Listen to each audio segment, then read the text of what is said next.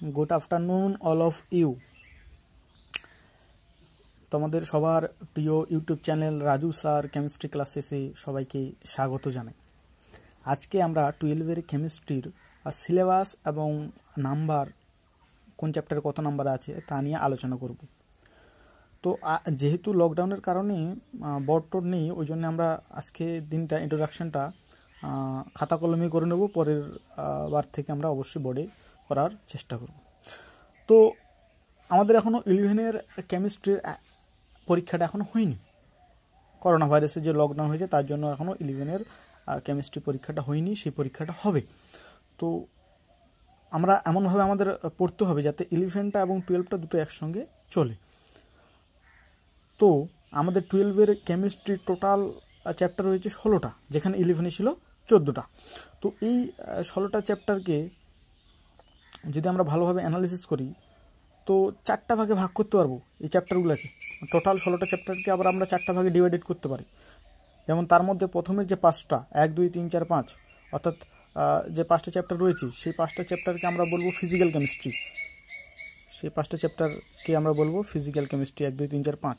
তারপরে যে রয়েছে 6, 7, 8, 9, 6, 7, 8, 9 এই 4টে চ্যাপ্টারকে আমরা বলবো ইনঅর্গানিক কেমিস্ট্রি। আর তারপরে পরের যে 4টে চ্যাপ্টার রয়েছে 10, 11, 12, 13 এগুলোকে আমরা বলবো অর্গানিক। আর তারপরে এই 4টাকে আমরা কি বলবো বললাম অর্গানিক। আর পরে যে 3টা রয়েছে এই 3টাকে আমরা বলবো বায়োকেমিস্ট্রি। এইভাবে আমরা টোটাল 12-এর কেমিস্ট্রিটাকে 4টা ভাগে ডিভাইডেড করতে পারি। প্রথমেরটা কি বললাম ফিজিক্যাল কেমিস্ট্রি, তারপরেরটা ইনঅর্গানিক কেমিস্ট্রি, তারপরেরটা হচ্ছে অর্গানিক, আর তার সবার শেষেরটা হচ্ছে বায়োকেমিস্ট্রি। এইভাবে টোটাল 4টা ভাগে ভাগ করতে পারি। তো এবার যদি নাম্বার প্যাটার্ন নিয়ে আলোচনা করি, আমরা 12-এর এই যে কেমিস্ট্রি 16টা চ্যাপ্টার আছে, নাম্বার প্যাটার্ন নিয়ে যে আলোচনা করি, আমাদের টোটাল থিওরিতে নাম্বার থাকবে 70। তো সেই 70 মার্কসটা বা 70 মার্কসটা কীভাবে থাকবে? পদার্থের কঠিন অবস্থা যেটা আছে, এই পদার্থের কঠিন অবস্থাতে আমার নাম্বার থাকবে 4, আমাদের নাম্বার থাকবে 4, দ্রবণের নাম্বার থাকবে 5, তড়িৎ রসায়নের নাম্বার থাকবে 5, রাসায়নিক গতিবিদ্যাতে নাম্বার থাকবে 5, তড়িৎ রসায়নের নাম্বার থাকবে 4। এই করে টোটাল আমাদের ফিজিক্যাল কেমিস্ট্রিতে এইভাবে টোটাল তোমার 3, 5, 15, 4, 4, 8, 15, 8, 23 নাম্বার থাকবে। এরপরে যদি চলে আসি আমরা ইনঅর্গানিক কেমিস্ট্রিতে, রয়েছে মৌলের পৃথকীকরণের নীতি, পি ব্লক, ডিএফ ব্লক আর জটিল যৌগ। মৌলের পৃথকীকরণ নীতিতে আমাদের নাম্বার যেটা থাকবে সেটা হচ্ছে 3 মার্কস থাকবে। পি ব্লকে সবথেকে বেশি নাম্বার থাকবে, পুরো 12-এর কেমিস্ট্রিতে পি ব্লকে সবথেকে বেশি নাম্বার থাকবে। এখানে নাম্বার থাকবে হচ্ছে আমাদের 8। তারপরে হচ্ছে ডিআরএফ ব্লকে নাম্বার থাকবে 5, আর জটিল যৌগে নাম্বার থাকবে আমাদের 3। এই করে আমাদের ইনঅর্গানিক কেমিস্ট্রি কমপ্লিট। এখানে আমাদের ইনঅর্গানিক তালা নাম্বার থাকছে 8, 5, 13, 13 আর 3, 3, 6, 13, 6, 18 নাম্বার। এরপর যদি আমরা চলে আসি একদম অর্গানিক কেমিস্ট্রিতে আমাদের টোটাল চ্যাপ্টার রয়েছে 4টা, হ্যালোঅ্যালকেন, হ্যালোএরিনস, alcohol, phenol, ether, aldehyde, ketone, carboxylic acid, nitrogen গঠিত যৌগ। হ্যালোঅ্যালকেন আর হ্যালোএরিনসে নাম্বার থাকবে 4, অ্যালকোহল, ফেনল আর ইথার সমূহতে নাম্বার থাকবে 4, অ্যালডিহাইড, কিটোন এবং কার্বক্সিলিক অ্যাসিড যেটাতে আছে এটাতে নাম্বার থাকবে 6, আর নাইট্রোজেন গঠিত জৈব যৌগ যেটাতে আছে সেটাতে আমার নাম্বার থাকবে 4। এই করে তাহলে এখানে নাম্বার যেটা থাকছে 3, 4, 12 আর 6, 18 এখানে। এরপরে চলে আসলাম আমাদের বায়োকেমিস্ট্রিতে যদি দেখি জীব অণুসমূহ যেটাকে বলছি আমরা, সেই জীব অণুসমূহতে নাম্বার থাকবে 4, পলিমারে নাম্বার থাকবে 3, আর প্রাত্যহিক জীবনের রসায়ন নাম্বার থাকবে 3। এই করে টোটাল আমাদের 70 মার্কসের পরীক্ষা হবে। পরীক্ষাটা হবে। এবার যদি আমরা চ্যাপ্টারগুলোকে সম্পর্কে একটু জেনে নিই যে চ্যাপ্টারগুলো অ্যাকচুয়ালি কী মানে কোন চ্যাপ্টার কী জিনিস পড়তে হবে, সেই সম্পর্কে যদি জেনে নিই তাহলে খুব ভালো হয়। যেমন আমাদের প্রথমে চ্যাপ্টারের নাম যেটা রয়েছে পদার্থের কঠিন অবস্থা। প্রথম যে চ্যাপ্টারটার নাম সেটা হচ্ছে পদার্থের কঠিন অবস্থা। আমরা 11-এর কেমিস্ট্রিতে পড়েছি পদার্থের গ্যাসীয় ও তরল অবস্থা, বাকি ছিল কঠিনটা, যেটা আমাদের 12-এ পড়তে হয়। কঠিন মানে যেমন ধরো NaCl, AgCl এইসব যে যৌগগুলো আছে, এদের ব্যাসার্ধ, এদের বিভিন্ন যে ধর্ম, এইসব নিয়ে আমরা আলোচনা করবো মেনলি। তো ওই চ্যাপ্টার নাম হচ্ছে পদার্থের কঠিন অবস্থা। নেক্সট 2 নম্বর চ্যাপ্টার হচ্ছে দ্রবণ। দ্রবণ মানে বুঝতেই পারছো, কোনো একটা দ্রাবকের মধ্যে দ্রবীভূত হলে যেটা তৈরি হবে সেটাকে আমরা সাধারণত দ্রবণ বলি। যেমন ধরো চিনি জলের দ্রবণ, অ্যালকোহল জলের দ্রবণ, তারপরে কোনো গ্যাসের সঙ্গে তরলের দ্রবণ, এইসব দ্রবণগুলো। এই যে দ্রবণগুলোর যে ধর্ম, যে ব্যবহার, এইসব নিয়ে মিললে আমরা এই জিনিসটাতে আলোচনা করব। এখানে রাউল্টের সূত্র, আরও বিভিন্ন সূত্রগুলো রয়েছে, ইন্টারেস্টিং চ্যাপ্টার। তারপর নেক্সট যে চ্যাপ্টার রয়েছে তড়িৎ রসায়ন, 3 নম্বর চ্যাপ্টার রয়েছে আমাদের তড়িৎ রসায়ন বা যাকে আমরা বলবো ইলেকট্রোকেমিস্ট্রি। তড়িৎ রসায়ন বা যাকে আমরা বলবো ইলেকট্রোকেমিস্ট্রি, এটা খুবই ইম্পর্ট্যান্ট একটা চ্যাপ্টার। যে চ্যাপ্টার থেকে প্রতি বছর ওয়েস্ট বেঙ্গল বোর্ডে তো ভালো একটা মার্কস আছেই, সঙ্গে সঙ্গে এটা WBG বলো, জেনফা বলো, অথবা আমাদের যে নিট পরীক্ষা হয় সব জায়গায় কম বেশি কোশ্চেন এসে থাকে। তো এই চ্যাপ্টারটা মেনলি আমাদের কী পড়তে হবে, তড়িৎ রসায়ন বা ইলেকট্রোকেমিস্ট্রি। এই চ্যাপ্টার মেনলি যেটা পড়তে হবে যে তড়িতের ক্ষেত্রে রসায়নের কী ভূমিকা, অর্থাৎ আমাদের যে ব্যাটারি, সৌরশক্তি, বিভিন্ন যে সেলগুলো রয়েছে, কোষগুলো রয়েছে, সেই নিয়ে আমাদের আলোচনা করতে হবে। তাহলেই আমাদের এই চ্যাপ্টারটা মোটামুটি কমপ্লিট। এরপরে চলে আসলাম রাসায়নিক গতিবিদ্যা। যদি কথা বলি, রাসায়নিক গতিবিদ্যা মেনলি কি, আমাদের কেমিস্ট্রিতে বা রসায়নে যে বিভিন্ন বিক্রিয়াগুলো নিয়ে আমরা আলোচনা করি, সেই বিক্রিয়াগুলোর কতটা স্পিডে হবে গতি, অর্থাৎ কতটা কোন বিক্রিয়াটা ধীর গতিতে হবে, কোন বিক্রিয়াটা খুব তাড়াতাড়ি হবে, এই নিয়ে আমরা এই আলোচনা করব। এই চ্যাপ্টার নাম হচ্ছে রাসায়নিক গতিবিদ্যা। এরপরে চলে আসলাম 5 নম্বর চ্যাপ্টার পৃষ্ঠতলীয় রসায়ন। পৃষ্ঠতলীয় রসায়নে আমাদের কোনো বস্তুর যে পৃষ্ঠ বা সারফেস, সেই সারফেস নিয়ে আলোচনা করার নামই হচ্ছে পৃষ্ঠতলীয় রসায়ন বা যাকে আমরা বলবো সারফেস কেমিস্ট্রি। যেমন আমরা যদি এক বালতি জল নিই, সেই জলের উপরিতলটা হচ্ছে সেই বালতিটার সারফেস, অর্থাৎ সেটা নিয়ে যদি আমরা আলোচনা করি তাকে আমরা বলবো পৃষ্ঠতলীয় রসায়ন। নেক্সট 6 নম্বর যে চ্যাপ্টারটা, মৌলের পৃথকীকরণের সাধারণ নীতি এবং পদ্ধতিসমূহ। অর্থাৎ আমাদের পৃথিবীতে তো বিভিন্ন রকমের মৌলগুলো রয়েছে, সেই মৌলগুলোর থেকে পিওর যে মৌল আমাদের যেগুলো কাজে লাগবে সেগুলোকে সেপারেট করব, পৃথক করব। এই পৃথক করার জন্য বিভিন্ন রকমের নীতি অবলম্বন করতে হয় আমাদের। সেই জন্য যে চ্যাপ্টারটা পড়বো আমরা তাকে আমরা বলবো মৌলের পৃথকীকরণের সাধারণ নীতি এবং পদ্ধতিসমূহ। এরপরে চলে আসলাম পি ব্লক মৌলসমূহ। পি ব্লকের আমাদের টোটাল গ্রুপ রয়েছে 6টার মধ্যে আমরা অলরেডি 2টো গ্রুপ পড়ে নিয়েছি। সেই 2টো গ্রুপ বাদ দিয়ে বাকি যে 4টা গ্রুপ পড়ে রয়েছে বাকি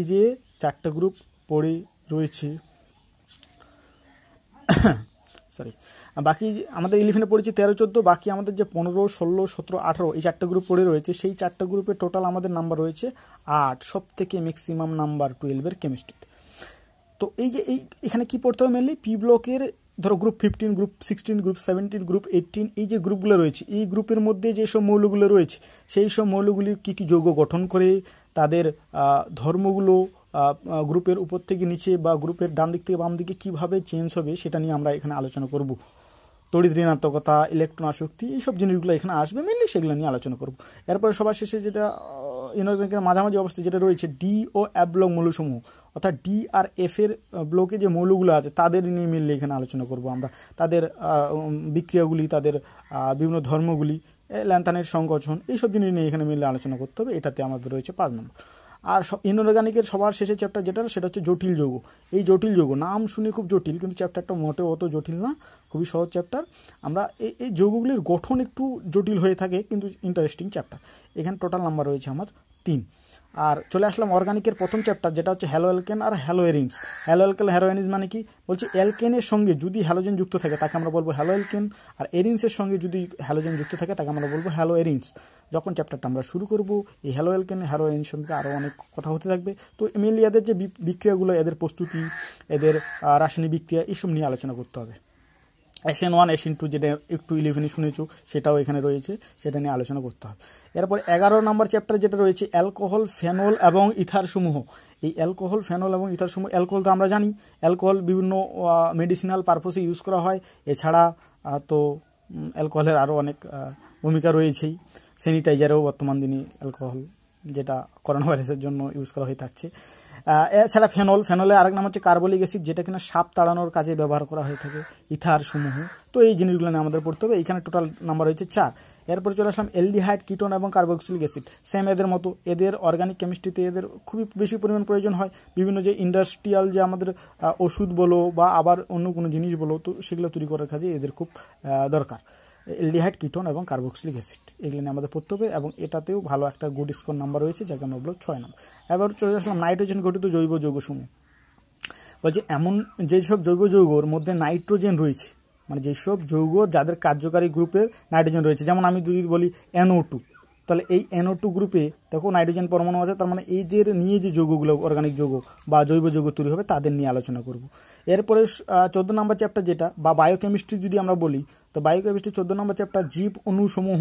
এই জীব অণুসমূহতে নাম্বার রয়েছে 4। জীব অণুসমূহ চ্যাপ্টারটাতে কী পড়তে হবে, দেখো নামটা শুনেই বোঝা যাচ্ছে জীব অণুসমূহ, অর্থাৎ জীবের মধ্যে যে অণু আছে তাদের নিয়ে আলোচনা করব আমরা। আমাদের মধ্যে যে অণু আছে, যেমন ধরো কার্বোহাইড্রেট, প্রোটিন, ফ্যাট, এইসব নিয়ে আলোচনা করতো। যেমন ধরো কার্বোহাইড্রেটের মধ্যে গ্লুকোজ, ফ্রুক্টোজ, এইসব জিনিস নিয়ে আলোচনা করতে হবে। খুবই simple chapter, number scoring chapter. তারপরে চ্যাপ্টার হচ্ছে পলিমার। পলিমার মানে বুঝতে পারছো নাইলন, 6 প্লাস্টিক, আমাদের বিভিন্ন যে সরঞ্জামগুলো রয়েছে বাড়িতে ইউজ করা হয় দৈনন্দিন জীবনে, তাদের নিয়ে একটু আলোচনা এই চ্যাপ্টারটাতে, যেখানে নাম্বার রয়েছে 3। আর সবার শেষেই যেটা রয়েছে একদমই, সেটা হচ্ছে প্রাত্যহিক জীবনের রসায়ন বা দৈনন্দিন জীবনের রসায়ন। বিভিন্ন দৈনন্দিন জীবনের রসায়ন বলতে আমাদের পৃথিবীতে আমরা যে দৈনন্দিন জীবনে যত সকাল থেকে উঠে রাতের ঘুম পর্যন্ত কত না জিনিস ইউজ করে থাকি, তার মেন যে রিজনটা সেটা হচ্ছে কেমিস্ট্রি। কিন্তু বিশেষ করে আজকে যেমন করোনা ভাইরাসের দিনে এখনও ভ্যাকসিন তৈরি হয়নি, কিন্তু আমাদের মেডিসিন হিসাবে হাইড্রোক্সিক্লোরোকুইন এবং এজিথ্রোমাইসিন যে তৈরি হয়েছে, তো সেই যে তৈরি হওয়াটা এটা একটা পার্থিব জীবনের রসায়নের ভিতর পড়ছে। এছাড়া আমাদের যে দৈনন্দিন জীবনে প্যারাসিটামল, তোমার মেট্রোজিল, এইসব যে ওষুধগুলো রয়েছে সেই সব জিনিস নিয়ে এখানে আলোচনা করতে হবে। এটাতে মিললে রয়েছে আমাদের 3 নাম্বার। এইভাবে টোটাল 16টা চ্যাপ্টার আমাদের সুন্দরভাবে পড়াশোনা করতে হবে। তাহলে কি আমরা এমনভাবে চ্যাপ্টারগুলো পড়বো পরপর ইন্টার রিলেটেড, যেন একটা চ্যাপ্টার পড়লে তারপরে চ্যাপ্টারটা যেন বুঝতে পারে, হঠাৎ একটা চ্যাপ্টারে গিয়ে আমরা মোটেও ঢুকবো না। তো আমাদের যেহেতু 11-এরটা এখনও পরীক্ষা হয়নি, তাহলে 11-এর চ্যাপ্টারের সঙ্গে আমাদের 12-এর চ্যাপ্টার লিঙ্ক আছে, এমন চ্যাপ্টার আমরা প্রথমে শুরু করব। তো আমাদের 11-এর যদি আমরা রাসায়নিক বন্ধন চ্যাপ্টারটা বা কেমিক্যাল বন্ড যে চ্যাপ্টারটা রয়েছে সেটা যদি একটু ভালো করে দেখি, তাহলে আমাদের পি ব্লক মৌলসমূহ, অর্থাৎ সব থেকে বড়ো চ্যাপ্টার, এটা যদি আমরা একটু কভার আপ করতে পারি পি ব্লক মৌলসমূহ, তাহলে দেখো 70 মার্কস থেকে অনেকটা আমাদের সিলেবাসটা একদম কমে যাচ্ছে। আর খুবই সহজ চ্যাপ্টার।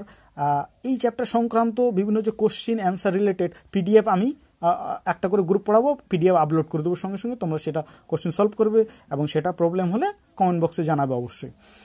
তো পি ব্লক মৌলসমূহ আমরা অবশ্যই শুরু করবো নেক্সট দিন থেকে। তো নেক্সট দিন থেকে পি ব্লক মৌল শুরু করার আগে তোমরা অবশ্যই রাসায়নিক বন্ধন চ্যাপ্টারটা বা কেমিক্যাল বন্ড চ্যাপ্টারটা একটু হালকা দেখে নিয়ে আসবে অবশ্যই, কারণ জিনিসগুলো রাখবে। যেমন ধরো ইলেকট্রন আসক্তি, তড়িৎ ঋণাত্মকতা, দ্বিমেরু ভ্রামক, হাইড্রোজেন বন্ড, এইসব জিনিসগুলো আলোচনা করবো। ইন্ট্রোডাকশন অবশ্যই হবে, কিন্তু তোমরা যদি দেখে আসো তাহলে আমারও বা আমাদের মানে পড়তে একটু সুবিধা হবে আর কি।